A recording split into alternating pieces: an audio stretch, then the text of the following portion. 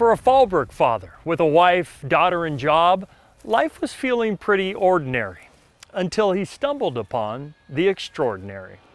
I was out for a bike ride. Mark Goodwin was exploring Fallbrook when he happened upon this old cemetery. I started looking around. That's when what was written on this headstone caught his eye. The Medal of Honor winner and the date.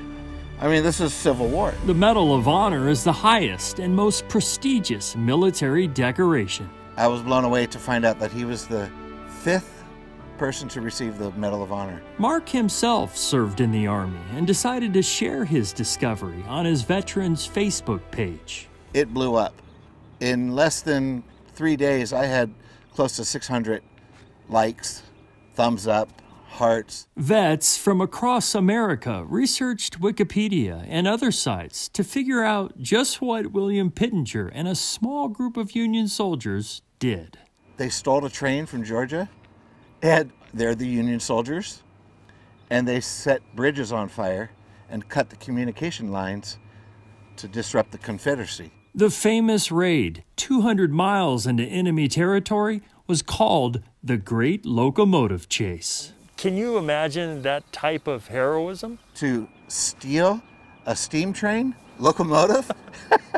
Can you imagine? No. And taking that and setting bridges on fire? Pittenger was captured, escaped execution as a spy, then survived, rising in the ranks from private to lieutenant. William Pittenger isn't resting in peace alone. His wife, Winnie, is buried right here at his side. They moved to Fallbrook with their 6 children in 1890, where Pittenger became an author and pastor before dying in 1904. It's amazing. It's amazing to see history right here. Mark served in the infantry too and feels a kinship to the soldier he never knew.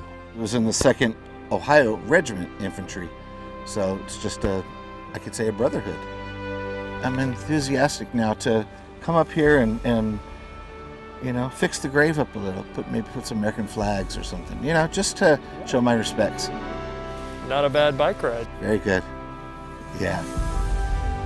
In the Zevely-Zone, Jeff Sevely, News 8.